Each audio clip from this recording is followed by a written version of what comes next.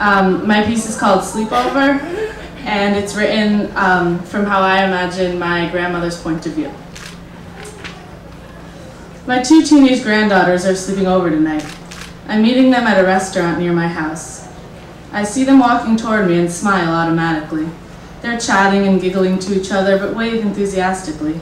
They're so modern looking, carrying their shopping bags and walking briskly down the street. I never went shopping when I was growing up. I never went out to dinner either.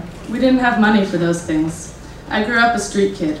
I had a couple close girlfriends and we looked out for each other. I wasn't friends with these girls that come rushing down this block into my arms and devour me in hugs and kisses. We go inside and they announce that they're starving and need to order a lot of food. They are true to their word and plow steadily through blintzes and huge salads in almost complete silence. We get home and they're still hungry, so I give them Jell-O and they proceed to empty my entire can of whipped cream on it. Sue needs to watch House at 9 o'clock, so we curl up on my bed with Junior Mints and involve ourselves in the dramas of a pregnant woman being operated on.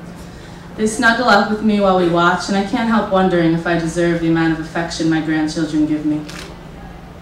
They show me the clothes they purchased that day. They glow as they hold up their colorful shirts, laughing together, speaking their own language and communicating without words. Then we talk about the upcoming summer. Toni is planning to go to Spain or Mexico and Sue to summer camp.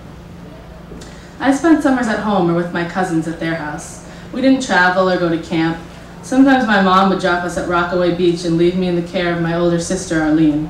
Arlene rarely paid attention to what I was doing, though. Once I went into the ocean and was hit so hard by a wave it knocked me unconscious. Luckily, I was washed up to shore and woke up lying on the sand with no idea how I got there. My children would never let that happen. They fuss even though their daughters are 15 and 16.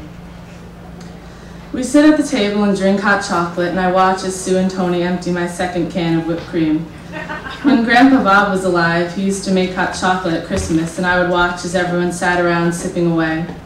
My grandchildren always yelled at me to sit down and eat and let them serve everyone, but I was happy just to watch them enjoy themselves.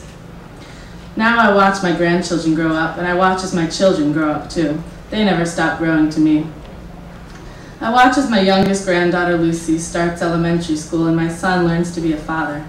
I watch proudly as my grandson Nico stars in his piano recital and gracefully accepts his compliments. I watch as Maciel graduates from NYU and Emma travels the world to follow her dreams. I watch as Benji streaks down the soccer field, scoring over and over again.